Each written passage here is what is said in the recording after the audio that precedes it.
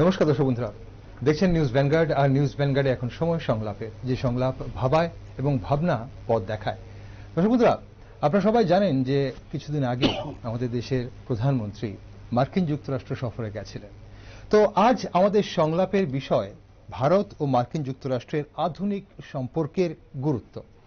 প্রধানমন্ত্রী গেছিলেন রাষ্ট্রীয় সফরে, কেন গেছিলেন, কি হলো, সেসব নানান বিষয় নিয়ে আজ আমাদের এই আলোচনা হবে। কি প্রাপ্তি প্রত্যাশা হয়েছে সেটা অবশ্যই আমরা জানবো। আর আমাদের সঙ্গে আজ এই আলোচনায় রয়েছেন রাজ্যের বিশিষ্ট বিজ্ঞানকর্মী প্রদীপ্ত রায়, রয়েছেন বিশিষ্ট শিক্ষাবিদ অভিজিৎ চন্দ, এবং রয়েছেন রাজ্যের প্রাক্তন অধ্যক্ষ ডক্টর সঞ্জয় রায়। নমস্কার। আপনার তিনজনকে স্বাগত আজকের অনুষ্ঠানে। একে একে শুরু করবো। তিনজনের কাছে একই রকম প্রশ্ন। ব্যাপারটা হচ্ছে যে প্রধানমন্ত্রীর যে এই প্রথম নরেন্দ্র মোদীজির মার্কিন যুক্তরাষ্ট্রে প্রথম রাষ্ট্রীয় সফর, এই সফরের মানে গুরুত্বটা কোন জায়গায়,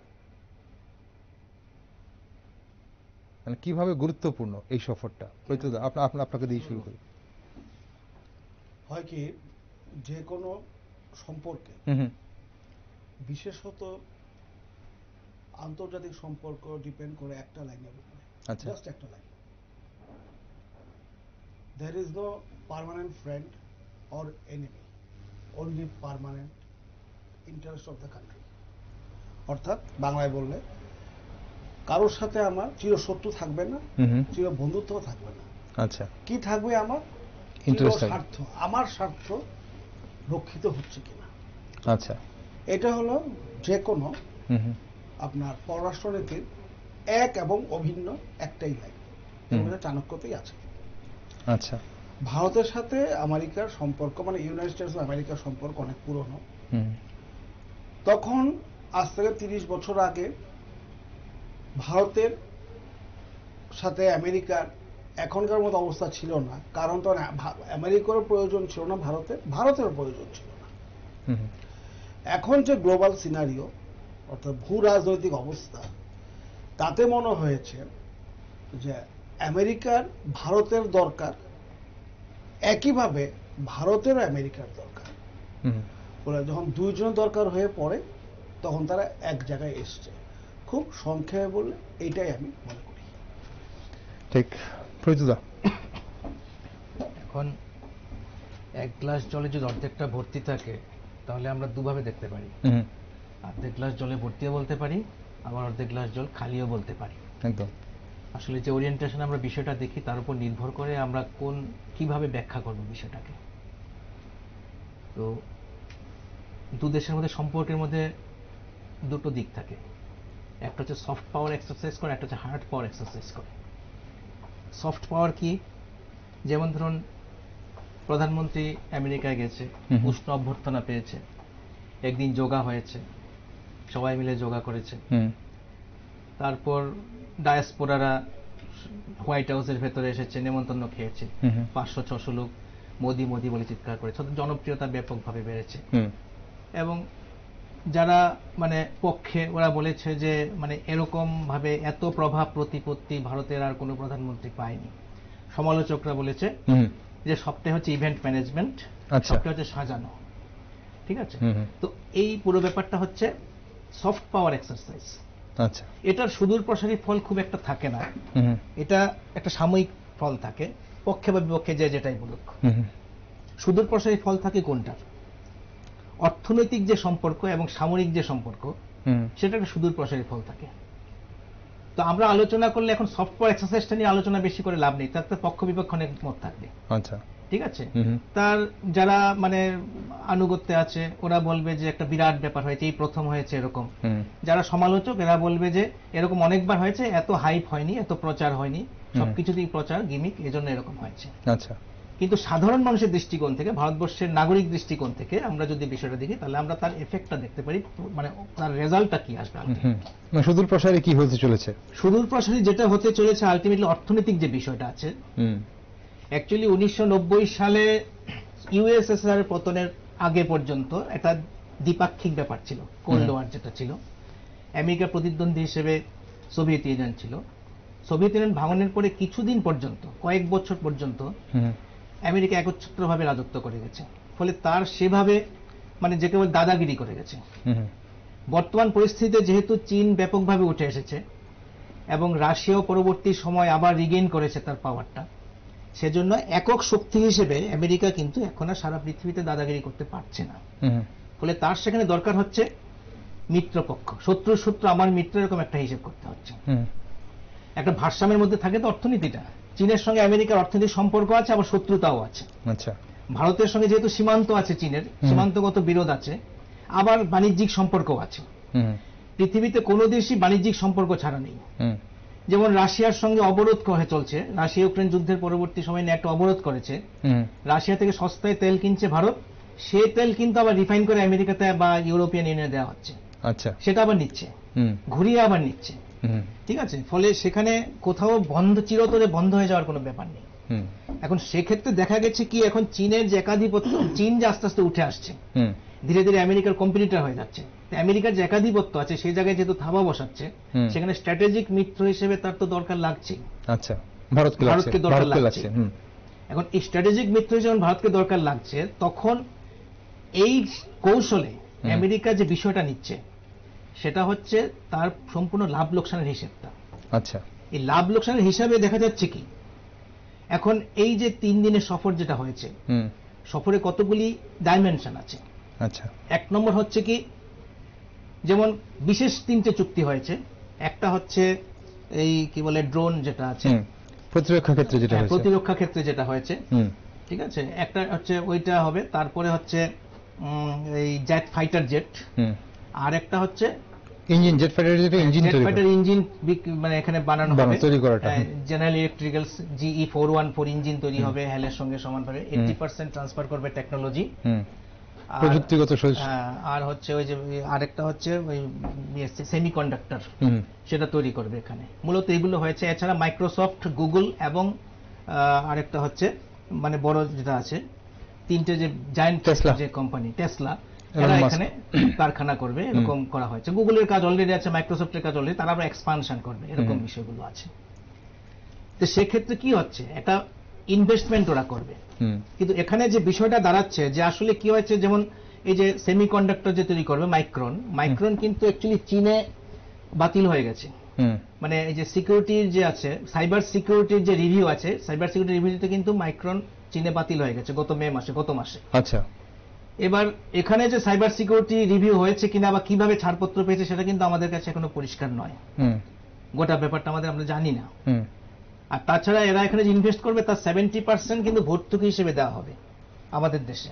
আচ্ছা, ভর্তুকি গুজরাটে যে ইউনিট করবে তাতে ভর্তুকি প্যাকেজিং ইউনিট করবে, আর 80% টেকনোলজি ট্রান্সফার করবে GE, নলেজ ট্রান্সফার করবে না, কিন্তু 80% টেকনোলজি ট্রান্সফার করবে।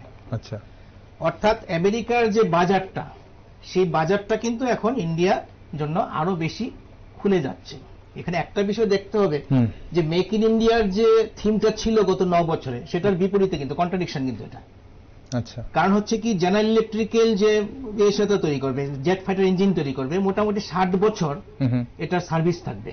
অর্থাৎ আগামী 60 বছর ভারত নিজস্ব উৎপাদন হিসেবে কিন্তু আসলে আর জেট ফাইটার ইঞ্জিন তৈরি করতে পারছে না। আচ্ছা, এটা পুরোপুরি প্রযুক্তি নির্ভরতা আছে আমেরিকার উপরে।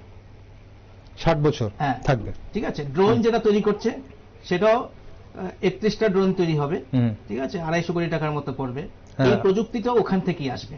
ফলে এই যে DRDO যে নিজস্ব যে প্রযুক্তিগত গবেষণার যে বিষয়গুলো ছিল, প্রচুর টাকা পয়সা খরচা করেছে, সেটা কিন্তু এখন আর এই বিষয়ে কাজে লাগছে না, ড্রোনের বিষয়ে কাজে লাগছে না। এখন সেক্ষেত্রে এই যে সমস্ত যে প্রোগ্রামটা, এটা কিন্তু মেক ইন ইন্ডিয়া পলিসির বিপরীতে গেল। আচ্ছা, এটা একটা ব্যাপার। আর দ্বিতীয়ত আরেকটা ব্যাপার হচ্ছে যে সামরিক ক্ষেত্রে যেটা হয়েছে, এখন প্রভাব বিস্তারের ক্ষেত্রে ভারত যে দক্ষিণ এশিয়ার যে উপকূলে যে আধিপত্য আমেরিকার, সেই চুক্তি অনুযায়ী কিন্তু এখন চীনকে টেক্কা দেওয়ার জন্য প্রশান্ত মহাসাগর, ভারত মহাসাগরের যে দক্ষিণ উপকূল যেটা আছে, দক্ষিণ এশিয়া উপকূল আছে, সেখানে কিন্তু এখন আমেরিকা মানে আধিপত্য পেয়ে পারবে। এই সামগ্রিক বিষয়টা আছে। এবার মানুষের বেনিফিটটা কি? আচ্ছা, সাধারণভাবে দেখা যায় যে ইনভেস্টমেন্ট গুলো হয়, এগুলি কিন্তু ভীষণভাবে হচ্ছে capital intensive investment, labour intensive investment নয়।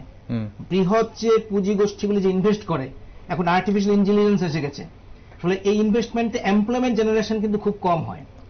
16,000 কোটি টাকা ইনভেস্ট করেছে মাইক্রোসফট, তার কর্মী সংখ্যা কিন্তু হচ্ছে 18,000। আচ্ছা, অর্থাৎ 10,000 বেড়েছে 2022, আগে 8,000 ছিল। 1,60,00,000 টাকা ইনভেস্টমেন্টে দেখা যাচ্ছে একজন এমপ্লয়মেন্ট জেনারেশন হয়। আচ্ছা, ফলে এটা খুব কম এমপ্লয়মেন্ট জেনারেশন, আর্টিফিশিয়াল ইন্টেলিজেন্স আসার পর আরো কমে যাবে। ভারতবর্ষের মতো বৃহৎ দেশে যেটা হওয়ার কথা সেটা আসলে কি হচ্ছে, কৃষিভিত্তিক শিল্প বিকাশ হওয়ার কথা। আর এই যে চুক্তিগুলো হয়েছে তার মধ্যে কিন্তু কৃষিভিত্তিক শিল্পের বিকাশের ব্যাপারটা খুব বেশি আমরা দেখতে পাইনি। ঠিক, মানে যেখানে কর্মসংস্থানটা বেশি হতো, কর্মসংস্থানের যে বিষয়টা আছে, ফলে সেটা বেশি। সাধারণ মানুষ কি পাবে সেই ব্যাপারটা কিন্তু আমাদের কাছে পরিষ্কার নয়, আমরা যদি মানুষের অ্যাসপেক্ট থেকে দেখি। ঠিক, আমরা আসবো আবার আপনার কাছে প্রযুদা। স্যার, আপনি কিভাবে দেখছেন ব্যাপারটা, কেন এবং কিভাবে গুরুত্বপূর্ণ এই রাষ্ট্রীয় সফর? তার আগে দর্শক বন্ধুদের একবার একটু জানিয়ে দিস, স্যার আপনার শুরু করার আগে, ভারতবর্ষ থেকে এ ধরনের সফর এর আগে দুবার হয়েছে, যেটা রাষ্ট্রীয় সফর। প্রথমবার 1963 সালে সর্বপল্লী রাধাকৃষ্ণন গেছিলেন, দ্বিতীয়বার মনমোহন সিং গেছিলেন 2009 সালে, এবং এবার 2023 সালে নরেন্দ্র মোদী গেছেন। আর নরেন্দ্র মোদী এর আগে 5 বার গেছেন ইউএসএ। সেখানে 2014 সালের সেপ্টেম্বর 29-30 ওয়ার্কিং ভিজিটে গেছিলেন, তখন সেখানে প্রেসিডেন্ট ছিলেন বারাক ওবামা।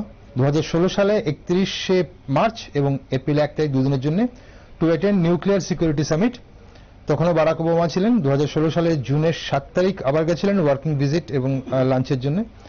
2017 সালের জুনের 25-26 গেছিলেন অফিসিয়াল ওয়ার্কিং লাঞ্চের জন্য, সেখানে তখন ডোনাল্ড ট্রাম্প ছিল। এবং 2019 সালের সেপ্টেম্বরের 22 তারিখ র্যালিতে অংশগ্রহণ করার জন্য গেছিলেন হাউস্টন এবং টেক্সাসে। তো এই 5 বার এবার নিয়ে 6 বার। স্যার, এখন নমস্কার। আমার আগে তো পূর্ববর্তী বক্তারা যা বললেন, ওনাদের কথার রেস্টে নেই বলছি। সেটা হলো, দুটো দেশের মধ্যে যদি আমরা মিল খুঁজি, কিন্তু অনেক মিল আছে। বোথ আর ডেমোক্রেটিক কান্ট্রি, গণতান্ত্রিক দেশ, গণতান্ত্রিক দেশ, ঠিক আছে। আপনার এই ডাইভার্সিটি ইজ দেয়ার, আমাদেরও ডাইভার্সিটি আছে।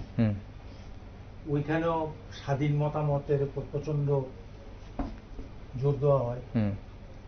তার প্রমাণ আমরা দেখেছি যে সেনেটাররা বিডেনকে মোটামুটি বলেছে মোদী সাহেবের সঙ্গে কি কি ব্যাপারে রেজ করবার জন্য চিঠি লিখেছেন, চিঠি লিখেছিলেন।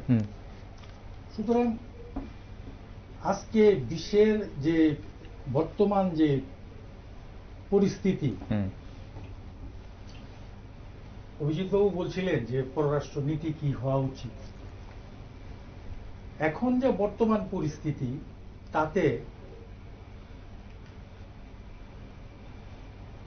এই ভারত এবং আমেরিকার খুব কাছাকাছি আসাটা মানে সময়ের দাবি বলা যায়।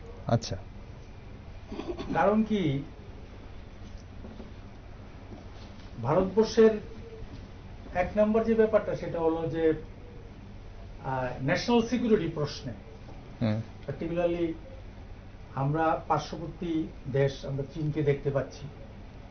আমরা কদিন আগে দেখতে পেয়েছিলাম লাদাখে কি হয়েছিল, আগ্রাসন, আমরা কি দেখেছি, চীনের আগ্রাসন দেখছি, আগ্রাসন নীতি। আমরাও তো চীনের সঙ্গে বাণিজ্যিক সম্পর্ক আছে, কিন্তু এই যে সামরিক ক্ষেত্রে যে ডিফেন্স ডিল যেটা হয়ে গেছে, তার ফলে যে দুটো ডিল এখানে উনি বলছিলেন, GF414 এয়ারক্রাফট জেট ফাইটার, যেটা নাকি ইন্ডিয়াতে কো প্রোডাকশন হবে, কি কি কন্ডিশন, তার পুরো ম্যাটেরিয়ালসটা আমার কাছে নেই। সুতরাং আমি, উনি যেরকম বলেছেন, আমি I am not sure about this thing, he might have gone through. তো এখন তার ফলে তো আমাদের যে সেনাবাহিনীর কাছে, ঠিক আছে, সেনাবাহিনীর অ্যাটলিস্ট এয়ার সেক্টরে একটা বিশাল একটা গ্যাপ যে ছিল, সেই গ্যাপটা কিন্তু দূর হয়ে যাবে, ঠিক আছে। সেকেন্ডলি, এই যে লাদাখে যে আমাদের যে বলছে যে ওই যে MQ-9B যেটা ওই অনবে ড্রোন আসছে যেটা, তো এই ড্রোন যদি আমাদের কাছে আগে থাকতো, তাহলে কিন্তু ওই লাদাখে যে এলওসিতে বা এলওসিতে যে ওরা যে মুভমেন্ট ছিল বা যা কিছু ছিল এগুলো কিন্তু রেকর্ডেড হতো, ধরা পড়তো। আচ্ছা, ঠিক আছে। সুতরাং শুধু তাই, শুধু যে উনি বলেছেন 31টা, তার মধ্যে 15টা নেবে নেভি, 8টা এয়ারফোর্স, আর 8টা বোধহয় স্থলবাহিনী, আমাদের জেনারেল যে আর্মিকে। সুতরাং এগুলো তো ভারতের দরকার ছিল। সবচেয়ে মজার ব্যাপার হলো কি, যে F414 এর কথা বলছি আমরা, এই 414 পাওয়ার জন্য কিন্তু 2009 যখন নাকি মনমোহন সিং যখন গিয়েছিলেন, তখনই কিন্তু এটার জন্য ইন্ডিয়া কিন্তু প্রপোজ করেছিল। আচ্ছা, for basically modernisation of aircraft. Government of India ডিআরডিওর মাধ্যমে আমাদের এয়ারক্রাফট ডেভেলপমেন্টের জন্য প্রচুর টাকা ব্যয় করেছে।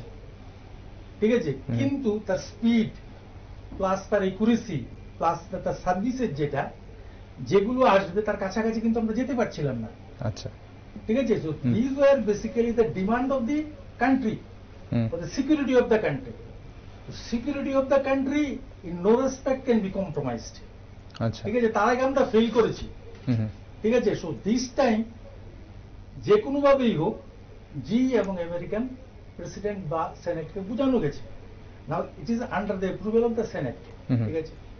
তো মার্কিন কংগ্রেস যদি অ্যাপ্রুভাল জেনারেলি 30 দিনের মধ্যে দিতে হয়, ন্যাচারালি তখন দেখা যাবে। এটা গেল একটা সাইড, দুটো আমি বললাম। এছাড়া 2-3টি জায়গার কথা উনি বললেন, এটা প্রতিরক্ষা সাইডটা গেল, প্রতিরক্ষা সাইডটা গেল। হ্যাঁ, তো স্পেসও আমাদের কিছু কিছু আছে। ঠিক আছে, আমাদের হবে। তাহলে মানে এটা গুরুত্ব, মানে যদি বলি যে এই সফরের গুরুত্বটা বা এই সফরের সার্থকতাটার মধ্যে এখানে প্রতিরক্ষা ক্ষেত্রে ভারত আপনি বলছেন লাভবান হচ্ছে। আচ্ছা আচ্ছা, আর কি ক্ষেত্রে? সেকেন্ড যেটা আমি বলছি যে উনি সেমিকন্ডাক্টর ইন্ডাস্ট্রিজের কথা বলছেন এবং ওই সাবসিডি দেওয়ার কথা বলছিলেন। আমি একটা কথা বলি, সেমিকন্ডাক্টর ইন্ডাস্ট্রিজ মূলত পৃথিবীতে 4টে দেশের কাছে আছে। এটা হচ্ছে ইউএসএ, এটা চায়না, তাইওয়ান আর সাউথ কোরিয়া। ইন্ডিয়া যে টোটাল সেমিকন্ডাক্টরের যে necessity, right from radio, TV two mobile two laptop two যা কিছু ইলেকট্রনিক গ্যাজেট, এখন যা মডার্ন ইলেকট্রনিক, সমস্ত কিছু কিন্তু we have to import. Now semiconductor ইন্ডাস্ট্রিজকে আমরা প্রমোট করছি। আচ্ছা, তো সেমিকন্ডাক্টর ইন্ডাস্ট্রি যদি আমাদের দেশে আসে, ওরাও তো 5000 করবে বলেছে, কিন্তু এটার সঙ্গে সঙ্গে বলেছে যে সে কিন্তু এটা মেটেরিয়াল একটা সাপ্লাই করবে অ্যাবস্ট্রাক্ট ওয়েতে, সে হয়তো বেসিকটা দিয়ে দেবে, কিন্তু তার ফলে শুধু কেবলমাত্র ওই 5000 বা 60,000 ইঞ্জিনিয়ার্স এর যেটা নাকি গুজরাটে এস্টাবলিশ করবার জন্য মাইক্রোনের যেটা হবে, তার ছাড়াও তার যে মানে আমরা বলি যে সেকেন্ডারি এফেক্ট কতখানি হবে সেটা কিন্তু বলা যায় না। ঠিক আছে। আচ্ছা, আর সেমিকন্ডাক্টর ইন্ডাস্ট্রি যদি ইন্ডিয়াতে আসে, তাহলে সেমিকন্ডাক্টর ইন্ডাস্ট্রিজ ইন্ডিয়াতে প্রমোট করবার জন্য গভর্নমেন্ট অফ ইন্ডিয়া ইন 2021 যদি আমরা বাজেট দেখি, এখানে 76,000 crore government of India has earmarked for PLI scheme, that is production linked আমার ইনসেন্টিভ। প্রোডাকশন লিঙ্কড ইনসেন্টিভস এর জন্য গভর্নমেন্ট অফ ইন্ডিয়া 76,000 crore আলাদা করে রেখেছে বাজেটে। কারণ কি, আমাদের দেশের একটা বিশাল পরিমাণ ইম্পোর্টেড টাকা সেমিকন্ডাক্টর বাবদ চলে যাচ্ছে।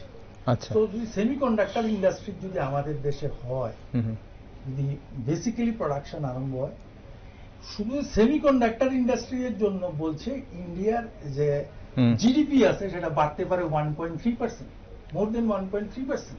আচ্ছা, সুতরাং semiconductor industries, the coming of the semiconductor industries is a big বোন। ঠিক আছে, বিশাল একটা। সেকেন্ডারি হলো যেটা হলো, আমরা যদি এবার ন্যাশনাল এডুকেশন পলিসি দেখি, সেখানের মধ্যে গভর্নমেন্ট অফ ইন্ডিয়া যে ন্যাশনাল এডুকেশন পলিসির মধ্যে এআই নামে একটা কথা বলেছে, আর্টিফিশিয়াল ইন্টেলিজেন্স। এখন তার প্রয়োগ বিভিন্ন জায়গায় আছে। আর আপনারা যারা নাকি এখন, আমি এসে বসেছিলাম, আমি দেখেছিলাম উনি পড়ছেন, অলরেডি টাইপ হয়ে যাচ্ছে। ঠিক আছে। সুতরাং এটাকে তো আরো বিশালভাবে প্রমোট করা যায়। সুতরাং আমরা হয়তো দেখছি ডিরেক্টলি এর ইম্প্যাক্টটা হয়তো 5,000 লোক বা এটা কোনো ইন্ডাস্ট্রিতে কাজ করছে, কিন্তু তার ইম্প্যাক্ট যদি আমরা লক্ষ্য করি hospital two education sector to the basically to the broadcaster to the road safety management two transportation to the travelling বিভিন্ন ডিপার্টমেন্টে কাজে তার একটা বিশাল ইম্প্যাক্ট হবে। আচ্ছা, তার থার্ড যেটা আছে সেটা হচ্ছে quantum computing, that is another big boost আমি পার্সোনালি মনে করি। কারণ কি অ্যাকচুয়ালি এগুলি যখন নাকি আসবে আর কি, আমরা এখনো দেখি যে আমরা অ্যাকাউন্টিং এর লোক, ঠিক আছে, I am basically man of commerce. আচ্ছা, আমরা এখন মাঝে মাঝে আমরা অঙ্কটা তো জানি না, কিন্তু দেখা যায় যে অ্যাসেট ম্যানেজমেন্টের সময় বা যখন নাকি পোর্টফোলিও ম্যানেজমেন্ট করি তখন এইগুলোর কিন্তু অ্যাপ্লিকেশন লাগে। এত কঠিন ক্যালকুলেশন জেনারেলি কম্পিউটারও করতে পারে না, ঠিক আছে। আচ্ছা, সো ওয়েন এইগুলো যখন নাকি আসবে তার ইউজটা ultimately the benefits will reach the common people, ঠিক আছে, ডাইরেক্ট এবং ইনডাইরেক্ট। ঠিক আছে, ডাইরেক্ট আমি চোখে দেখতে পাচ্ছি যে 60,000 লোকের এখানে কর্মসংস্থান হয়েছে, 6,000 7,000 8,000 ইঞ্জিনিয়ার আমাদের, কিন্তু তার যে ইম্প্যাক্টটা, ঠিক আছে, ইম্প্যাক্টটা কতখানি শুধু আপনি আজকে জান না যে কোনো জায়গায়। আজকে আমাদের যখন নাকি প্রথমে যখন এই কম্পিউটার যখন নাকি আমাদের দেশে এসেছিল, ঠিক আছে, তখন আমরা দেখেছি কম্পিউটার বিরোধিতা হচ্ছে। সেই এআই এবং বেসিক্যালি আপনি এখন প্রচুর হসপিটালে যান, প্রচুর জায়গায় আছে, আপনি গেলে করে দেখবেন কি আমার নেই, ডাক্তারবাবু নেই, বা আমার সার্ভিসেস নেই, আমার লোক নেই, বা কোথাও কোথাও স্কুলে নেই। কিন্তু কিছু কিছু কমন জিনিস যেগুলো আছে, এগুলো আমি এআই এর যদি কাজে লাগাতে পারি, তাহলে আমি অনেকটা প্রবলেমই কিন্তু আমি সলভ করতে পারি। আলটিমেটলি কি সায়েন্সটাকে আমাকে জনগণের কাছে নিয়ে পৌঁছাতে হবে। তো যেটা বলছিলাম, হ্যাঁ, আমেরিকার তো দরকার। আমেরিকা কারণ যারা আছি ওরা এসছেন এখানে, আমরা দেখলাম মাইক্রোসফটই বলুন বা গুগলই বলুন বা টেসলা, এলন মাস্ক, অ্যাপেলই বলুন, ঠিক আছে, ওদের সঙ্গে ওরা এসছে কারণ কি চায়না তো ওদের জন্য একটু সরকারের একটু প্রবলেম হচ্ছে।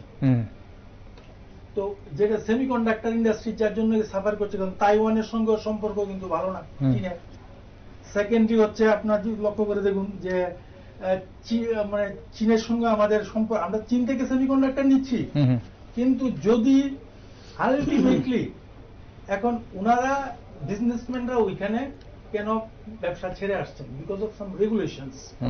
চায়না কিছু রেগুলেশন আছে, যেমন চায়না যেমন শেয়ার মার্কেটের ভ্যালুয়েশনের ক্ষেত্রে, অন্যান্য ক্ষেত্রে দেখা যায় ওরা কিন্তু ভ্যালুয়েশনটা ঠিক সেভাবে বাড়াতে পারে না, ঠিক আছে, তাই শেয়ার মার্কেটের ভ্যালুটা ওদের খুব বেশি রাইজ করে না। আচ্ছা, ঠিক আছে, তাই যে যারা নাকি ইনভেস্ট করছে, দে are not finding investment in China profitable, ঠিক আছে। সুতরাং যারা নাকি ইনভেস্ট করছে, যারা ইন্ডাস্ট্রি তারা আছে, তারাও তো ব্যবসা করবার জন্য যাচ্ছে, একদম। তারা যদি সেখান থেকে যদি লাভটা না পায়, ঠিক আছে, তাহলে why do they make this business?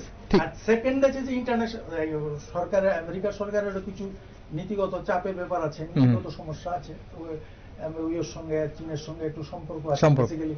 কারণ কি চীন আমাদের সঙ্গে আসার কারণে আরেকটা বড় ব্যাপার যেটা হলো, সেটা হলো এই অঞ্চলটায় যেটা বলছিলেন যে সোভিয়েতকে রুখবার জন্য হয়তো, এবং পাকিস্তানের সঙ্গে গিয়েছিল আমেরিকা, ঠিক আছে, এবং ইন্ডিয়াকেও দুর্বল করবার জন্য কিছুটা, এবং 71 তা আমরা আফগানিস্তানও ছিল অনেক বছর।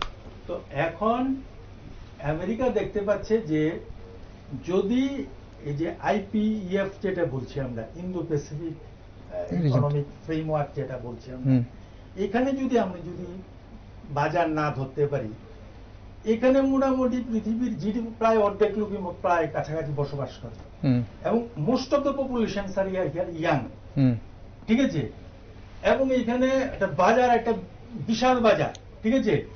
এখানে আমি এখন ইনভেস্টমেন্টের জন্য না যাই, আমি যদি স্ট্র্যাটেজিগত ভাবে ইন্ডিয়ার সঙ্গে ইন্ডিয়া ইজ দ্য লার্জেস্ট, মানে এইগুলোর মধ্যে মোটামুটি চীনকে বাদ দিলে লার্জেস্ট পপুলেশন হচ্ছে ইন্ডিয়াতে, তার মার্কেটটা লার্জেস্ট, তার প্রচুর মিডল ক্লাস আছে, ঠিক আছে, এবং আমি যদি এখানে যেতে পারি, তার ইন্ডিয়ার যে ইয়াং পপুলেশন আছে, ঠিক আছে।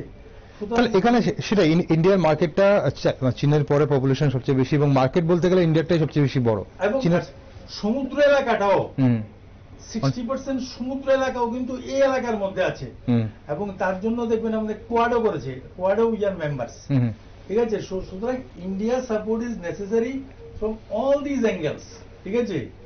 এটা হলো আমেরিকার পয়েন্ট অফ ভিউ থেকে। এখন সেটাই, এখন আমাদের যেটা হলো, আমাদের একটা বিশাল পরিমাণ একটা আমাদের দেশে একটা প্রবলেম হলো, আমাদের দেশে আনএমপ্লয়মেন্টও আছে, আমাদের দেশে যে কি জানি গো যে লোকের বিকাশও দরকার, ঠিক আছে।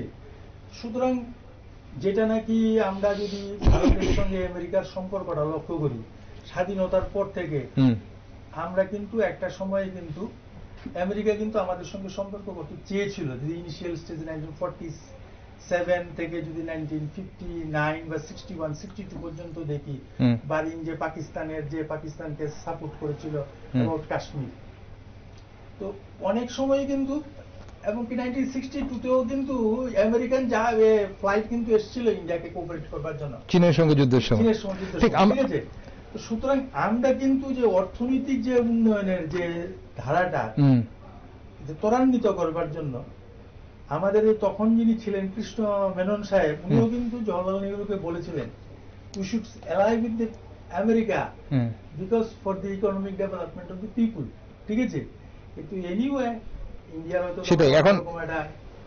এখন প্রশ্ন সেখানে অভিজিৎ দা, এখানে এই যে ভারত মার্কিন সম্পর্ক আমরা যেটা নিয়ে এতটা কথা বলছিলাম যে কার কি লাভ হতে পারে, এখন দেখা যাচ্ছে যে আলোচনা আমরা করলাম, লাভ ভারতের থেকে আমেরিকার হবে মনে হচ্ছে বেশি। এবার কথা হচ্ছে যে এই যে সম্পর্কটা কতটা ঘনিষ্ঠ হলো এই সফরে, আর দ্বিতীয় কথা হচ্ছে যে চীনের বিরুদ্ধে প্রতিরোধ গড়ার যে কৌশলটা, এখন সেটা কার বেশি প্রয়োজন, ভারতের না এই মুহূর্তে? ভারতের এই মুহূর্তে বেশি প্রয়োজন নাকি আমেরিকার প্রয়োজন ছিল, নাকি দুদেশেরই সমানভাবে প্রয়োজন চীনকে প্রতিরোধ, মানে চীনের বিরুদ্ধে একটা প্রতিরোধ গড়ে তোলা? আচ্ছা, আমি একটা পার্সপেক্টিভে যাই।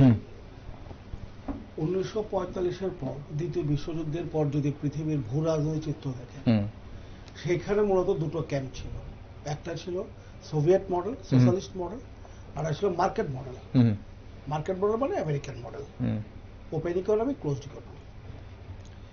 সেখানে দুটো ক্যাম্পে বিভক্ত হয়ে গেছিল। ভারত সহ কিছু দেশ একটা 3 নম্বর মডেল তৈরি করেছিল, আমরা কোন গ্রুপে যাব না, কিন্তু এটা একটু সোভিয়েত ঘাঁষা। এখন প্রশ্ন হলো, আপনি যদি দেখেন গত শতাব্দীতে এইটার মোটামুটি একটা হিল্লে হয়ে গেছে। যারা সোশ্যালিস্ট মডেলে গেছিল তারা ফেল করে গেল। কেন ফেল করলো, কি হলো, কি ব্যাপার, সেটা অন্য বিষয়, সেটা অনেক বড় বিষয়। সে ভেঙে গেল। চীন পুরো এখন গত 30 বছরের একটা পুরো ক্যাপিটালিস্ট শক্তি পৃথিবীতে। এখন যত একটা সময় গত 5 বছরে যত রোলস রয়েস, মানে সবচেয়ে দামি গাড়ি বলে 2 থেকে 3 কোটি টাকা দাম একটা, সবচেয়ে বেশি বিক্রি হতো চীনে, আমেরিকাতে হলো। এত বড় লোক হয়েছে ওদের। ফলে চীন এখন উপর থেকে একটা দল শাসন করে, কিন্তু ভেতরে আপনার যেমন আমাদের এখানে পারলাম না এসিজেট করতে, স্পেশাল ইকোনমিক জোন চীন করে ফেলেছে। এখানে কোনো লেবার টেবার কোনো নিয়ম টিয়ম নেই। আচ্ছা, যে যত বারকারে এত সস্তা মাল দিতে হবে। তো ফর দ্যাট রিজন এখন যখন সোশ্যালিস্ট মডেলটা ফেল করে গেল, এখন এই মডেলটাতে এলো। আসবার পর দেখা গেল এখন যেটা চলছে গত 30 বছরে, এখন হলো যে প্রসপারাস, কে কত উন্নতি করতে পারে। আমি নীতির জন্য প্রাণ দিয়ে দেশ ধ্বংস করবো সেই দিকে না। চীনও সেটা থেকে বেরিয়ে এসছে। চীন এখনো ধরিয়ে যেতে চায়, পয়সা লাগে, বাণিজ্য করবে, এইটা এখন সম্মূল মন্ত্র, বাণিজ্য করবে, পয়সা কামাবো। প্রতিটি দেশ, ভিয়েতনামও তাই। ভিয়েতনাম বড় বড় প্রাইভেট কোম্পানি ঢুকে গেছে, ভিয়েতনামও তাই, যেটা বলুন কিউবা সেদিকে যাচ্ছে। সেই অর্থে আপনি এই মুহূর্তে ঠিক সোশ্যাল মডেল কেউ পাবেন না। আচ্ছা, এখন যদি আপনি দেখেন গত 10 বছরের ইতিহাস, দেখবেন পৃথিবীর যে প্রথম 10টা জিডিপি ওলা দেশ, সবচেয়ে ধনীতম দেশ, এর মধ্যে ভারত আছে, চীন দ্বিতীয়, তৃতীয় জাপান, চতুর্থ জার্মান, পঞ্চম ভারতবর্ষ। আচ্ছা, কিন্তু সামরিক ক্ষেত্রে দেখবেন প্রথম হলো কি আপনার রাশিয়া, আরে আমেরিকা, সেকেন্ড রাশিয়া, থার্ড চীন, ফোর্থ ভারত। এখন গত 2, 3 বা 5 বছর দেখলেন পৃথিবীর দ্বিতীয় অর্থনৈতিক শক্তি এবং দ্বিতীয় সামরিক শক্তি একজোট হয়ে গেছে ইউক্রেন যুদ্ধের জন্য, তাই তো? অর্থাৎ রাশিয়া এবং চীন ওরা একজোট হয়ে গেছে। আচ্ছা, ফলে এখন ভারতের সমস্যা হয়ে গেছে, চীনের সাথে যদি রাশিয়ার কোনো সমস্যা ঘটে, চীনের সাথে ভারতের কোনো সমস্যা ঘটে, রাশিয়া কি কিছু করতে পারবে চীনের বিরুদ্ধে গিয়ে? এই একটা ব্যাপার কিন্তু খেয়াল রাখতে হবে। দ্বিতীয়ত, অর্থনৈতিক দিক থেকে এখন দেখা যাচ্ছে যে ভারতের সুইঙ্গিং পাওয়ার। আচ্ছা, সুইঙ্গিং কেন বলছি, প্রথম দুটি দেশ হলো কি একদম ডমিনেন্ট পাওয়ার, একদিকে ছিল সোভিয়েত ইউনিয়ন বা রাশিয়া, একদিকে আমেরিকা। এখন দেখা যাচ্ছে চীন যদি রাশিয়ার দিকে ঝুঁকে যায় তাহলে কিন্তু আমেরিকা বিপদে পড়বে, কারণ দুটো দেশ মিলে একসাথে খুব পাওয়ারফুল।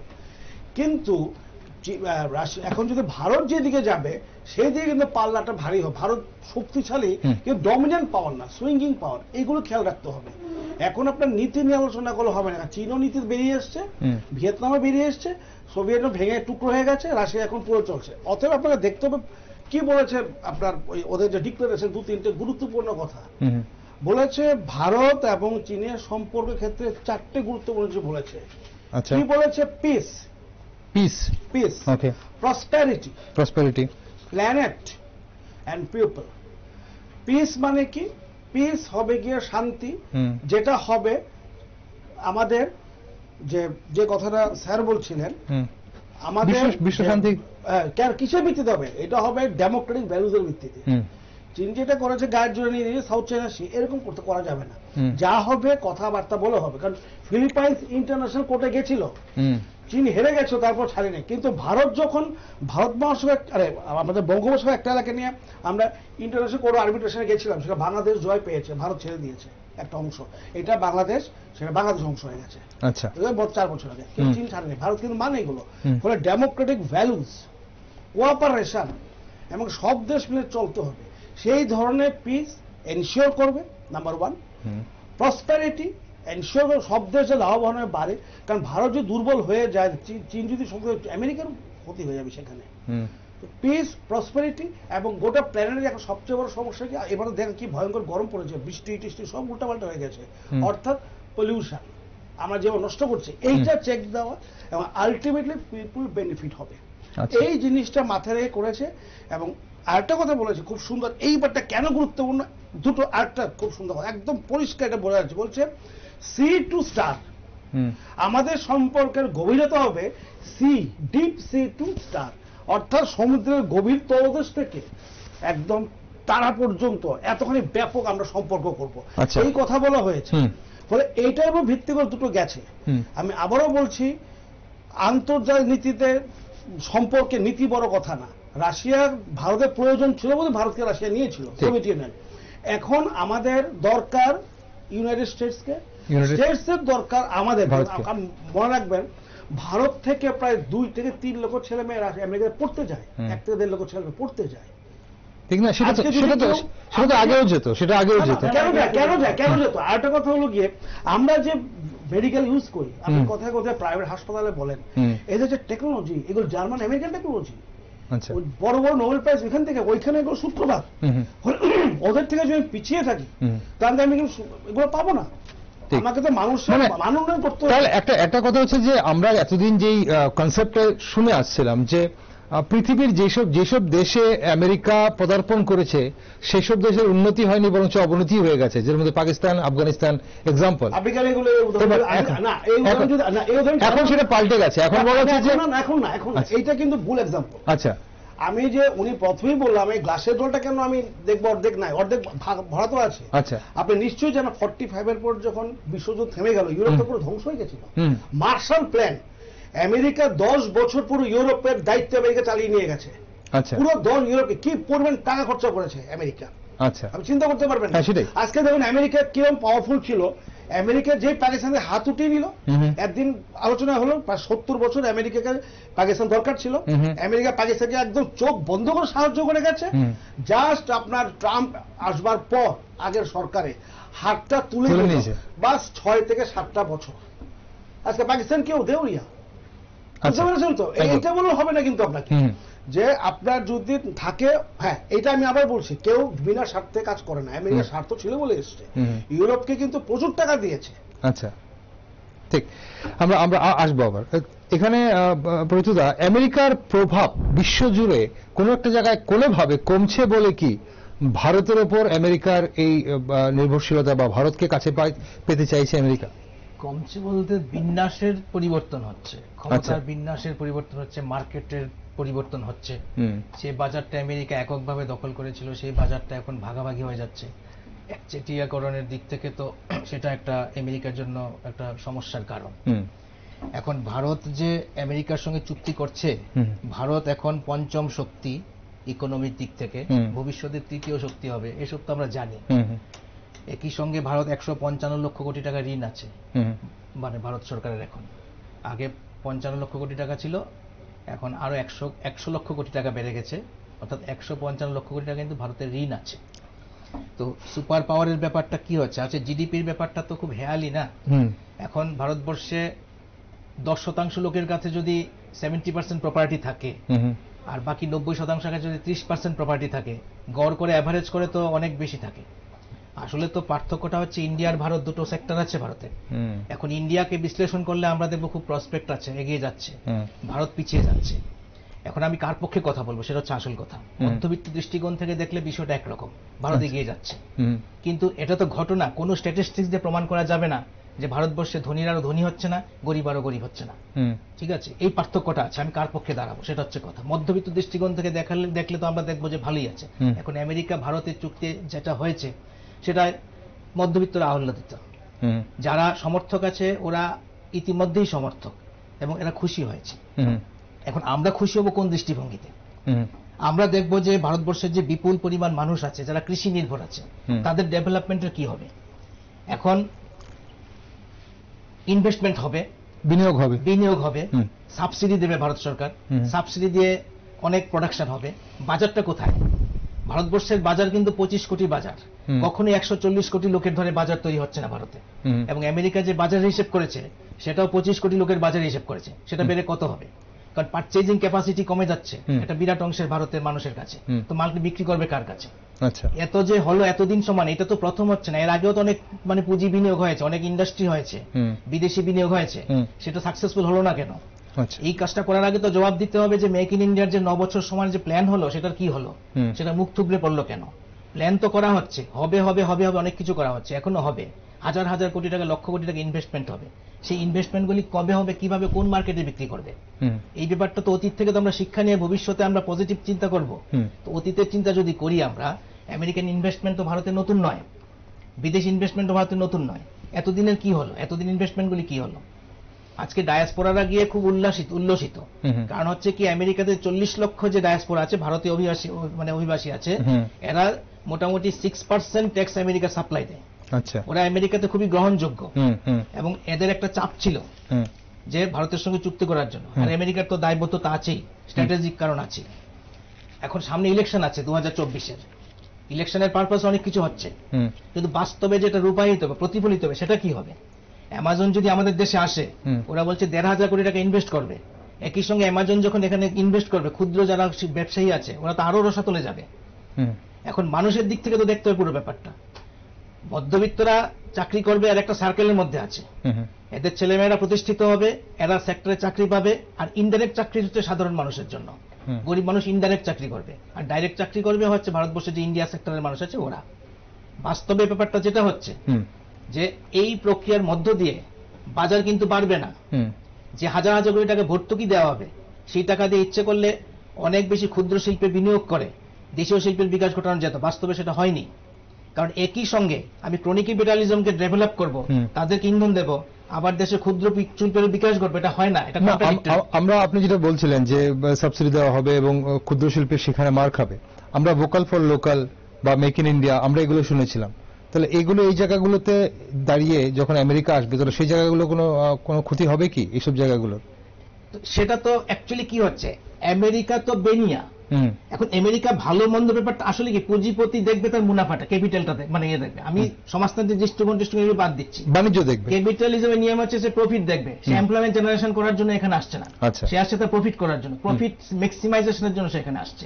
তো প্রফিট ম্যাক্সিমাইজেশন করতে গেলে যা যা করে সে তাই করবে এবং তার কন্ডিশনে করবে। এসিজেড এর কন্ডিশনটা তো পিপল ফ্রেন্ডলি না, এটা তো মানতে হবে। আমি কার দৃষ্টিভঙ্গি দেবো সেটা হচ্ছে আলাদা কথা। এবং সেটা যখন করবে প্রফিট ম্যাক্সিমাইজেশন, কার ঘরে প্রফিটটা যাবে আলটিমেটলি? এমপ্লয়মেন্ট জেনারেশন যদি না হয়, যদি মানুষের হাতে টাকা না থাকে, বাজারে মালটা কিনবে কে? আলটিমেটলি এই কারণে যে কোনো ইন্ডাস্ট্রিগুলো কেন ডেভেলপ করতে পারছে না, তার মার্কেটের অভাবে। আজকে আমেরিকান কোম্পানি আসুক বা যে কোম্পানি আসুক, সে যদি মাল বিক্রি না করতে পারে কি হবে? কিন্তু গভর্নমেন্ট পারচেজ, আজকে ড্রোন যে হবে এই যে তারপর যে প্রতিরক্ষা খাতে যেটা ড্রোন হোক বা জেট ফাইটার জেট ইঞ্জিন সেটা তো গভর্নমেন্ট পারচেজ করছে। তো সরকারি পারচেজ মানুষের কিন্তু সেমিকন্ডাক্টরটা যেটা হবে সেমিকন্ডাক্টর যে পারচেজ হবে, এখন আমি যেটা বলেছিলাম যে সেমিকন্ডাক্টরটা মাইক্রন কোম্পানি তো চীনে তাদের বিরাট ব্যবসা ছিল, সেখানে তো সে ফেল করেছে, security purpose cyber security purpose fail করেছে। তো এই সাইবার সিকিউরিটি ফেল করার পর তাকে আবার ইন্ডিয়াতে দেওয়া হচ্ছে, তো সাইবার সিকিউরিটি ব্যাপারটা কি আসবে? সমস্ত তথ্য তো চলে যাবে, ভেতরে অনেকগুলো ব্যাপার আছে, তো সেগুলি তো সমাধান করতে লাগবে। সেগুলি সমাধান না করে যদি এদেরকে যে দেওয়া হয়, তা আলটিমেটলি আমার সমস্ত তথ্যের গোপনীয়তা কোথায় থাকবে? এই বিষয়গুলো তো মাথায় রাখতে লাগবে। তো এটার তো সমাধান হয়নি। তো আজকে এইভাবে যদি ইনভেস্টমেন্টগুলি হয়, মানুষের ইনভেস্টমেন্ট হবে, মানুষের উপকার লাগবে, সেটাই তো সবাই চায়, কিন্তু আলটিমেটলি মানুষের উপকারে কিভাবে লাগবে? বিগত দিনগুলি তো হলো না কেন, এটা তো বুঝতে হবে। সমস্ত কিছু তো পরিকল্পনা নতুন হচ্ছে না, বারবার মুখ থুবড়ে পড়ছে, এক একটা পরিকল্পনা আছে মুখ থুবড়ে পড়ছে। সমস্ত কিছুর মূল কারণ হচ্ছে যে বাজারের মালটা বিক্রি হচ্ছে না। তো বাজারের মালটা বিক্রি করার জন্য ক্রয় ক্ষমতা বাড়াতে হবে। এই ক্রয় ক্ষমতা না বাড়িয়ে বাইরে থেকে ইন্ডাস্ট্রি নিয়ে এসে তাদেরকে সাবসিডি দিয়ে যদি আমরা মনে করি যে পারচেজ করে দেবো, এতে কাটমানির ব্যাপারটা অনেক কিছু আছে, কিন্তু মানুষের আলটিমেট উপকার কি লাগছে সেটা তো বুঝতে হবে। ঠিক, আমি ওই জায়গাটা হাইলাইট করতে চাই। আসবো আপনার কাছে আবার। ডাইরেক্টলি মানুষ কিভাবে উপকৃত হবে ছোট্ট করে স্যার আপনার কাছে জানতে চাইবো, কারণ আরো একটা বিষয় আলোকপাত করতে হবে, সময় ফুরিয়ে আসছে। মানুষ কিভাবে, যেটা প্রত্যেকটা প্রশ্ন তুলেছেন যে এরকম পরিকল্পনা বা বিনিয়োগ তো আগেও হয়েছে, শুধু আমেরিকা নয় বিদেশের অনেক বিনিয়োগ ভারতবর্ষ হয়েছে, মানুষ কিভাবে ডাইরেক্টলি? ওনার সঙ্গে ভিন্নমত পোষণ করছি না, ওনার কথাটা রেস্টে নিয়ে বলছি। ভারতবর্ষ যখন নাকি স্বাধীন হলো, তারপর থেকে আমরা দেখেছি সরকারি সেক্টরে কতগুলো বিগ ইন্ডাস্ট্রিজ এস্টাবলিশড হয়েছে, আমরা যেটাকে নাকি তখন বলি ওই সেকেন্ড পরিকল্পনার থেকে।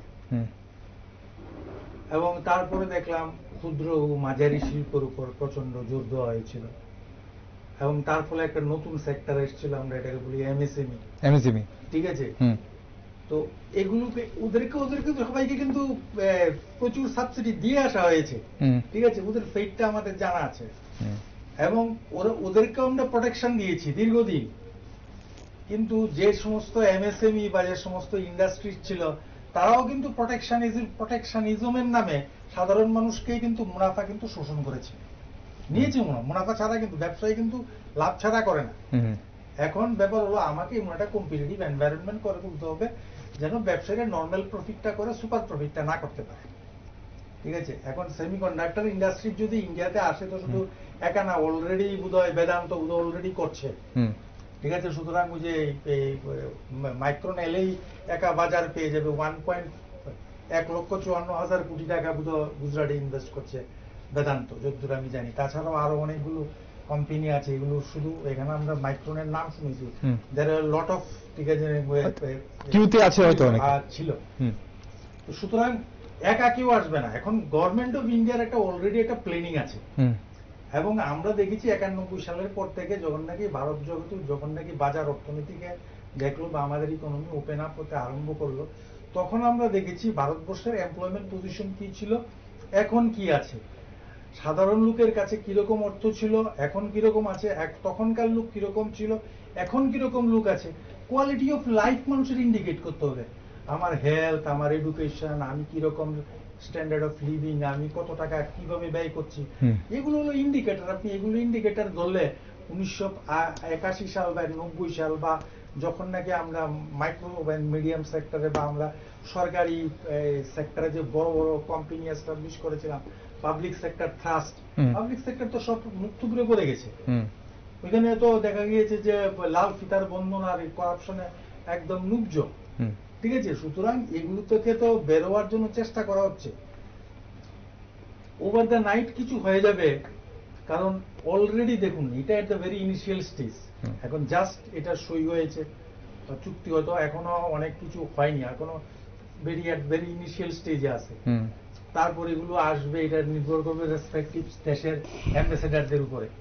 আমাদের দেশে আসবে, ঠিক আছে, কোথায় জায়গা নেবে, কি করবে, বিভিন্ন রাজ্য সরকারের উপরে নির্ভর করবে, অনেক ব্যাপার আছে। সুতরাং তার ফ্রুটস আসতে 2024 ইলেকশনে তার ইম্প্যাক্ট আপনি যদি ভাবেন যে পেয়ে যাবেন, তাহলে কিন্তু এটা ভুল। ঠিক আছে, আলটিমেটলি আমার যেটা মনে হয় যে দেখুন আরেকটা সেকেন্ড একটা কথা হলো যে লোন ক্যাপিটালের কথা। আমি যেহেতু বাণিজ্যের লোক, আমি একটা কথা বলি, এটা আমরা বাণিজ্যে একটা থিওরি পড়াই যে loan capital is cheaper then on capital. ঠিক আছে, আপনার কাছে যদি টাকা থাকে, নিজস্ব টাকা দিয়ে ব্যবসা করাচ্ছে, হ্যাঁ নিজের টাকা ব্যবসা করবেন না, লোনের টাকা ব্যবসা লোন টাকা লোন করেন, লোনের খরচ কম। আচ্ছা, if you have ability to repay you must make loan. আপনার যদি পরিশোধ করবার ক্ষমতা থাকে তাহলে আপনি ঋণ করবেন। ভারতবর্ষের যে আর্থিক অবস্থা, তার যা মুদ্রা ভান্ডারে যে পরিমাণে বিদেশি মুদ্রা আছে, ভারতবর্ষের যে সমস্ত সম্পদ আছে, India is not like Pakistan, India is not like মানে এনি আদার কান্ট্রি। আমরা আমাদের দেশে 200 বছর বা তার আগেও আমাদের দেশকে বিভিন্নভাবে লুটে পুটে নিয়ে যাওয়ার পরও কিন্তু আমরা কিন্তু মানে শেষ হয়নি। India can take loan and then do business. India can afford that. India can afford it. আচ্ছা, সুতরাং size of the loan is the material to me if I have the ability to repay. ঠিক আছে, এবং তার জন্য যেটা হলো আমাকে স্ট্র্যাটেজি থাকতে হবে, একটা গুড একটা ইন্টেনশন থাকতে হবে। আর যে সমস্ত দেশে আমেরিকা গিয়েছে এবং যদি যেখানে ফেল করেছে, যেমন পাকিস্তান তো ফেল করবে, there is no democracy, there is no democracy আছে সেখানে, সেখানে তো ভ্যালুজের মানে সেখানে তো দীর্ঘদিন যাবত আপনার এই মিলিটারি শাসন চলেছে। ঠিক আছে, সুতরাং ভারতবর্ষের যে লোকের আলটিমেটলি, আমি এত কথা বুঝি না, আমি এত কিছু জানিও না, তবে মানুষ কিভাবে উপকৃত হবে, রাষ্ট্রীয় কাঠামোতে যারাই আছেন, যারাই নীতি নির্ধারণ করছেন, ওরা দেশের স্বার্থটা বিবেচনা নিশ্চয়ই করছেন। কারণ যারা এখন ক্ষমতায় আছেন, হয়তো মোদী সাহেব গিয়েছেন, it is not a matter. আমরা যদি এটাকে যদি মোদী বা বিজেপি ধরি তাহলে ভুল। We must take it two প্রধানমন্ত্রী কাছে। ঠিক আছে, সুতরাং ইট ওয়াজ এ basically government to government contract. ঠিক আছে, এখানে যারা গিয়েছেন তার ইম্প্যাক্ট সেমিকন্ডাক্টর ইন্ডাস্ট্রিজ বলুন বা এআই বলুন বা স্পেসের যে ডেভেলপমেন্টে বলুন বা আমাদের ফার্মাসিউটিক্যাল ইন্ডাস্ট্রিজের ডেভেলপমেন্টে বলুন বা যে সমস্ত হসপিটাল ল্যাব ট্যাব গুলো আসবে বলছে, এগুলোর ইম্প্যাক্ট বাই মানে ভেরি শর্ট টার্ম মিলে যাবে, এটা ভাববার কিন্তু কোনো কারণ নেই। আলটিমেটলি যে ভারত এবং ভারতের ইন্টারেস্ট স্বার্থ রক্ষিত করেই যারা এগ্রিমেন্ট গুলো করেছেন, আমার মনে হয় ভারতের সাধারণ মানুষের স্বার্থ রক্ষিত হবে, এটা আমার বিশ্বাস। কারণ তার আগেও যতগুলো আমরা বিভিন্ন দেশের সঙ্গে চুক্তি হয়েছে দেখেছি। শুনুন, ইন্ডিয়ার আরেকটা সবচেয়ে বড় কম্পালশন হলো আমেরিকার কাছ থেকে যুদ্ধাস্ত্র না কেনবা, সেগুলো ইউক্রেন যুদ্ধের পরে রাশিয়ার সঙ্গে যে সমস্ত যুদ্ধাস্ত্র পাওয়ার কথা ছিল, দিস ওয়ার গেটিং ডিলেড। এটা কিন্তু ইন্ডিয়া কিন্তু সিকিউরিটির সঙ্গে কিন্তু কম্প্রোমাইজ করতে পারে না, এবং বরঞ্চ ইন্ডিয়া যে সমস্ত জিনিসগুলো দেবে বলছিল এগুলো মেয়াদ বাড়িয়ে দিচ্ছিল। আর কিছু কিছু অলরেডি বলছে যে কিছু ট্যাঙ্ক যেটা ছিল, আমি নামটা ভুলে গেছি, টি-90 না আরেকটা ট্যাঙ্ক যেটা নাকি T-40 আর্মাতা, আরো কতগুলো আছে ট্যাঙ্ক, এগুলো কিন্তু রাশিয়া এখন দিচ্ছে না। ঠিক আছে, তো সুতরাং এখন তো ইন্ডিয়া তো এটাকে তার তো ডিফেন্সের সঙ্গে তো কম্প্রোমাইজ করতে পারে না, তার জন্য আমেরিকার দিকে হাত বাড়িয়েছে। আমেরিকারও শুনুন, যুদ্ধের বাজার, যুদ্ধাস্ত্র বিক্রির ব্যাপার, নয়তো ফ্রান্স আছে, ইংল্যান্ড আছে। ঠিক আছে, they will come to capitalise করেছে আমেরিকাই এই জায়গাটাকে, সময়টাকে টাইমটাকে ক্যাপিটালাইজ করেছে। ইন্টারেস্ট সবারই সেখানে আছে, আর কতটুকু আমরা সময় শেষ পর্বে আমার পক্ষে করা সম্ভব হচ্ছে না, প্রায় শেষ হয়ে চলে আসছে। আমরা একটু এক নজর দেখে নেব ভারতবর্ষের কতজন প্রধানমন্ত্রী কতবার গেছেন আমেরিকা ভিজিটে। সবচেয়ে বেশি গেছেন মনমোহন সিং, উনি 8 বার গেছেন। জওহরলাল নেহরু এবং অটল বিহারী বাজপেয়ী 4 বার করে গেছেন। ইন্দিরা গান্ধী এবং রাজীব গান্ধী 3 বার করে গেছেন। পিভি নরসিংহ রাও 2 বার গেছেন, মোরারজি দেসাই 1 বার, আইকে গুজরাল 1 বার এবং নরেন্দ্র মোদী এই নিয়ে 6 বার। এখন কথা হচ্ছে, আমরা অনুষ্ঠানের শেষ পর্বে আরেকটা জিনিস জানতে চাইবো আপনাদের কাছে। নরেন্দ্র মোদী বোধহয় আরেকটা দেখছিলাম আপনি বলার সঙ্গে, নরেন্দ্র মোদী এটা 2007 বার হবে, কারণ 2021-এ যে একবার গিয়েছিলেন, হ্যাঁ এটা ওদের ওয়েবসাইটে আপলোড হয়নি, ওটা ইনফরমেশন 2021-এ 7 বার হবে, 7 বার হবে, সেপ্টেম্বর 2021-এ 7 বার হবে। 19-এর পর 21-এ গেছিলেন। 2024-এর লোকসভা নির্বাচন সামনে এগিয়ে আসছে এবং আমেরিকাতেও প্রেসিডেন্ট নির্বাচন নভেম্বর মাসে 2024 সালে। এই দুটো নির্বাচনকে সামনে রেখে, যেখানে প্রায় 50 লাখেরও ওপর এই মুহূর্তে এনআরআই রয়েছে আমেরিকাতে, এবং বলা হয় যে গতবার যে প্রেসিডেন্ট নির্বাচন ছিল সেখানে ৭৪% এনআরআই জো বাইডেনকে ভোট করেছিল, যদিও টেক্সাসে নরেন্দ্র মোদী র্যালিতে গেছিল ডোনাল্ড ট্রাম্পের। এখন কথা হচ্ছে 2024-এর লোকসভা নির্বাচনকে সামনে রেখে এবং 2024-এ আমেরিকার প্রেসিডেন্সিয়াল ইলেকশনকে সামনে রেখে এই সফরটা কতটুকু গুরুত্বপূর্ণ, লিডারশিপ কানেক্ট কতটুকু হয়েছে? আমি এটা ঢোকার আগে দুটো তিনটে কথা বলে দিতে চাই, অনেক কথা এখানে উঠেছে। সেটা হলো সাধারণ মানুষের কি হবে। সাধারণ মানুষের কিছু যদি না হয়, আপনি যে গত 40 বছর দেখেন আমাদের যে লিটারেসি রেট, আমাদের যে পার ক্যাপিটা ইনকাম, এবং সবচেয়ে বড় কথা আমাদের যে গড় আয় আশা করি অনেক বেড়েছে। আপনি 4 বছর হিসাব নিয়ে দেখুন গড় একটা কার বেড়েছে, এটা 10 টাকা বলা তো হবে না সেটা। তার মানে আগের থেকে আমার দেশের লোকের আগে তো অনেক উন্নত হয়েছে। আচ্ছা, এটা মানতে হবে, এবং আর ভবিষ্যতে আরো উন্নত হবে। উন্নত কি ত্বরান্বিত কিভাবে হবে? আমার বক্তব্য হলো আপনি নীতিতে থাকবেন না, আপনার নিজের উন্নতি হচ্ছে কি সেটা খেয়াল রাখবেন, নাম্বার 1। নাম্বার 2, যে কথাগুলো এখানে এসে চিপ নিয়ে, চিপ আমেরিকাতে মাইক্রন 20-25 বছর তৈরি করছে। এখন আমি জানেন যে চায়নার বিরাট বড় কোম্পানি যে হুয়াও, যেটা আমরা ঢুকতে দেয়নি, দেখা গেছে হুয়াও 5G তে খুব পাওয়ারফুল, কিন্তু হুয়াওয়ের বেশিরভাগ যে শেয়ার সেটা বকলমে পিএলএ, পিপুলস লিবারেশন আর্মির কাছে আছে। আচ্ছা, তার মানে কি যদি হুয়াও দিয়ে আমি ওয়াকি টকি সেট এগুলো যদি দিতে পারি, লাগাই চিপ, তাহলে এগুলো বকলমে চায়না থেকে ট্র্যাক করবে কোথাও মিলিটারি কথা বলছে। আমেরিকা পর জানতে পারে হুয়াওকে কতগুলো যাতে ব্যান করে দিয়েছে, তার প্রতিশোধ স্বরূপ মাইক্রনকে দেয়নি। চীন দেয়নি, কেন দেয়নি? এর 20 বছর ব্যবসা করেছে মাইক্রন, তখন তো দিয়েছে, এখন দিচ্ছে না কেন? যে 20 বছর ব্যবসা করছে দেখে নেবেন, মাইক্রন বেশ বড় কোম্পানি, চীনের ব্যবসা করছে, এখন দিচ্ছে না কেন? আমেরিকাকে পাল্টা দিয়েছে, হুয়াওকে ব্যান করে দিয়েছে আমেরিকা, এই যে ঢুকতে পারবে না, ওই পাল্টা মাইক্রনকে দিয়ে দিয়েছে। এটা অন্য জিনিস। যতক্ষণ না আমার এবিলিটি না থাকে, আমি কেন যাবো একজনের কাছে? আমার চিপ তৈরি করার এবিলিটি নাই, এবার টেকনোলজি নাই। আমার কাছে ফাইটার প্লেনের ইঞ্জিন তৈরি করার পর সাংঘাতিক ফেল হয়ে গেছে, আমি বাধ্য হচ্ছে হাত পাততে। আজকে যখন কোনো প্লেনের কথা ওঠে, হয় আমাকে রাশিয়া কাছে যেতে হচ্ছে, মিগ প্লেন বা সুখই প্লেন, না হলে আমার যেতে ফ্রান্স কাছে যেতে হচ্ছে, ঘুরে ঘুরে বেড়াতে হচ্ছে, আমার ভাই প্লেন দাও, প্রচুর টাকা। আমার যে এবিলিটি নিশ্চয়ই বানাতে পারতাম, পারছি না বলতে আমি যাচ্ছি। আজকে স্পেসের কথা উঠেছে, স্পেস একসময় রাশিয়ার সঙ্গে খুব ভালো চুক্তি ছিল, আমাদের অনেক সাইডে রাশিয়া তুলে দিয়েছে, পরবর্তীকালে আমরা অনেক উন্নত হয়েছি। এখনো আমরা বাইরে যে মানুষ পাঠাবো সেই ক্ষমতা আমাদের এখন অর্জন করতে পারবে, চেষ্টা করছি, হয়তো পাঠাবো, কিন্তু এর মধ্যে আমরা আমেরিকা চুক্তি করেছি যাতে চাঁদে আমরা মানুষ পাঠাতে পারি। ভারত উন্নতি করছে, সেই জায়গায় নেই। দেখতে হবে আমার রাষ্ট্রে কোথায় গেলে সর্বাধিক উন্নতি হচ্ছে। চীন অ্যাসিজেট করেছে, চীন একটি সোশ্যালিস্ট কান্ট্রি ছিল, তো সেখানে সোশ্যাল কিভাবে অ্যাসিজেট করলো সেখানে, তো ভারতে করতে গেলে প্রতিবাদ উঠলো, নিশ্চয়ই খারাপ বলে ভারত করেনি, চিন্তা করেছে, করে এখন পৃথিবীর দ্বিতীয় অর্থনৈতিক শক্তি, সব কারখানা চলে গেছে। দেখুন কিভাবে একটা দেশের নীতি নিজের স্বার্থে লক্ষিত হয়। একটা সোশ্যালিস্ট বা কমিউনিস্ট কান্ট্রি কিভাবে পাকিস্তানের সাথে সে একবার ওদের বলে না যে গভীর সমুদ্র থেকে হিমালয় উচ্চতা আমাদের বন্ধুত্ব, একটা পুরোপুরি একটি ধর্মীয় রাষ্ট্র ইসলামিক স্টেট, এবং যেটা স্যার বললো 20-30-40 বছর সেখানে স্বার্থ, সেখানে আপনার সেই প্রথম কথা তো হলো গণতান্ত্রিক কিভাবে আসে। এখন বার্মার সঙ্গে চীনের বিরাট বড় সম্পর্ক, বার্মাতে কি চলছে এখন? নো পার্মানেন্ট এনিমি, মায়ানমারে কি চলছে?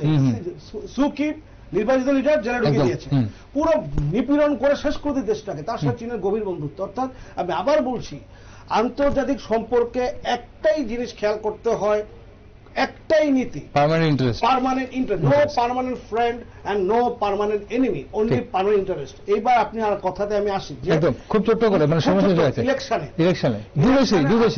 দু দেশ ইলেকশনে। হ্যাঁ, আমেরিকা ইলেকশনে ভারতবর্ষের একটা বিরাট বড় ভূমিকা আছে। ভারতীয়রা দেখবে যে এই চুক্তির ফলে কত বেশি পরিমাণে ভারতীয়রা লাভ হচ্ছে। ওই যে বললাম একই ব্যাপার, লাভ হলে সেই ভোটটা বিরোধী দিকে যাবে। আর এই চুক্তি করার ফলে আমরা যদি সামরিক, অর্থনৈতিক এবং আর্থিকভাবে লাভান্বিত হই, তাহলে ভারতীয় লোকরা ভোট দেবে। তো ভারতীয় ইলেকশনে সাধারণত এই ধরনের আন্তর্জাতিক যে ইম্প্যাক্টটা অনেক কম পড়ে, দেশীয় ব্যাপারটা বেশি দেখি। মানে আমাদের লোকসভা নির্বাচনে এটার ইম্প্যাক্টটা খুব একটা বেশি পড়বে না আপনি বলছেন, এবং তবে আমেরিকার প্রেসিডেন্সিয়াল ইলেকশনে সেটা পড়তে পারবে, সেটা পড়তে যারা গেছে ভারতীয় এনআরআইরা ভেবে তারপর দেবে ভোটটা। ঠিক প্রতিটা একই বিষয় নিয়ে, তারপর স্যার আপনার কাছে আসবো শেষ। এখন আমেরিকাতে তো একটা বড় ভূমিকা আছেই, ইন্ডিয়ান ডায়াসপোরাদের একটা বড় ভূমিকা আছে, এদেরও প্রচুর চাপ ছিল, না হলে ওদের কথা হোয়াইট হাউসে নিয়ে গিয়ে ওই নেমন্তন্ন খাওয়াতে হতো না। তো এটা করেছে এবং এদের একটা প্রভাব ভারতীয় রাজনীতিতেও আছে। আচ্ছা, ঠিক নরেন্দ্র মোদী যাওয়ার আগেই তো রাহুল গান্ধী গেছিল। কেন গেছিল? সেই ডায়াসপোরাদের মানে প্রভাবিত করার জন্যই তো গেছিল। তো পরবর্তী সময় নরেন্দ্র মোদী গেছে। নরেন্দ্র মোদীর প্রভাব অনেক বেশি, অনেক জনপ্রিয়তা, প্রভাব ডায়াসপোরার মধ্যে অনেক অনেক বেশি। ঠিক আছে, সেজন্য দেখা যাচ্ছে যে ভারতবর্ষ ইলেকশনের ক্ষেত্রে যে এদের একটা বড় ভূমিকা থাকে, মানে বর্তমান সরকারকে মানে সহায়তা করার ক্ষেত্রে।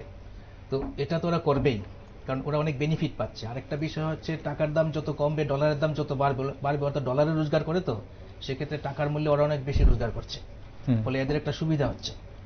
তো এটা একটা আমি সাইডের কথা বললাম আর কি। তো এখন ভারতবর্ষের ক্ষেত্রে যেটা হচ্ছে যে আসলে ভারতবর্ষে এখন বর্তমান যে প্রেক্ষাপট চলছে, কিছুগুলো নির্দিষ্ট শিল্পগোষ্ঠী তো অবশ্যই বর্তমান সরকারের ফেভারে আছে এবং এরা ভীষণভাবে উপকৃত হচ্ছে, ফলে এদের একটা সমর্থন আছে। এছাড়াও আগেও বলেছিলাম যে সাধারণভাবে ভারতের শিল্পগোষ্ঠীর সমর্থন কিন্তু বর্তমান সরকারের পক্ষে আছে। এখন পর্যন্ত 2024-এর যদি আমরা দিকে তাকাই, এমন কোনো পরিস্থিতি তৈরি হয়নি যে বর্তমান সরকার কোনোভাবে বেকায়দায় আছে, সামগ্রিকভাবে সুবিধাজনক অবস্থাতে আছে।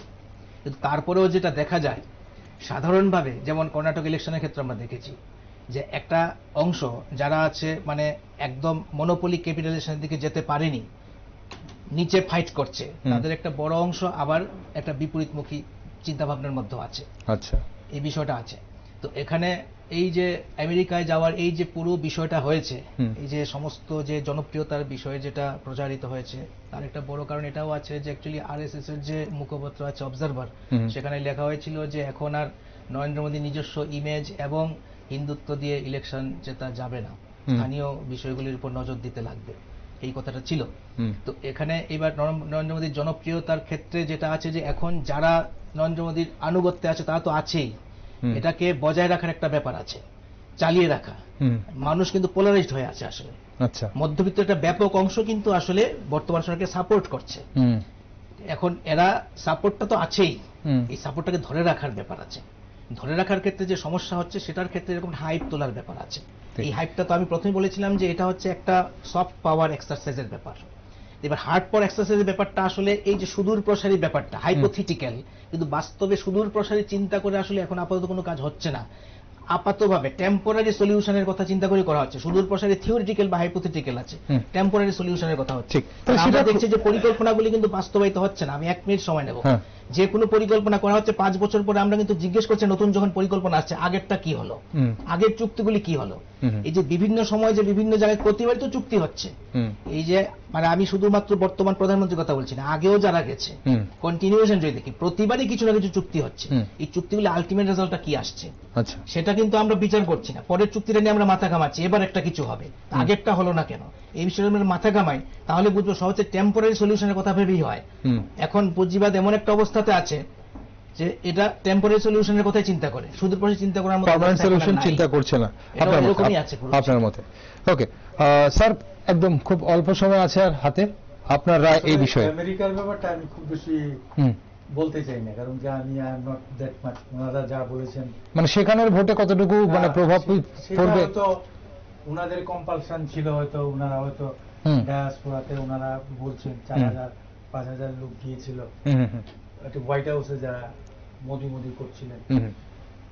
এখন এই নিশ্চয়ই যারা সরকারে থাকবে তাদের তো একটা প্রচেষ্টা থাকবে, সুতরাং ওইটা ওইখানকার লোকজন বুঝতেছিল। আর ভারতবর্ষের 24 সালে নির্বাচনে দেখুন, ভারতবর্ষের নির্বাচন মানে কি ইস্যুতে হবে সেটা কেউ বলতে পারে না, ঠিক আছে। আর আরেকটা কথা আমি আগে প্রথমও বলেছি, মোদী সাহেব যে গিয়েছেন, বা মোদী সাহেব বলবো না, ভারতের প্রধানমন্ত্রী যে মার্কিন যুক্তরাষ্ট্র সফর করেছেন, তার কিন্তু ডাইরেক্ট ইম্প্যাক্ট সাধারণ লোকের উপর ইম্প্যাক্ট আমি অন্তত 24 সালে কত পার্সেন্ট হবে বলতে পারবো না, তাও যেটা HBA1 ভিসা যেটা আছে ওইটা ছাড়া।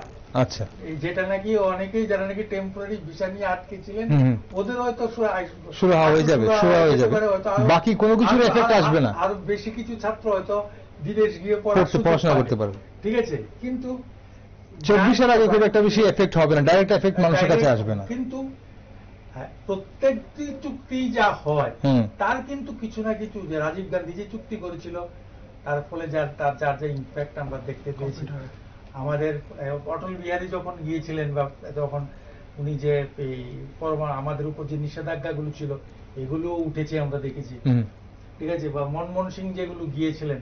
এইবার যে আমাদের যে কি জানি কয় যে F-414 এয়ারক্রাফটের যে এটা কিন্তু যদি আমরা ভাবি যে এবার মোদী সাহেব, না আপনি বললেন সেটা মনমোহন সিং জি নিব রেখেছিলেন, ছিল এটা।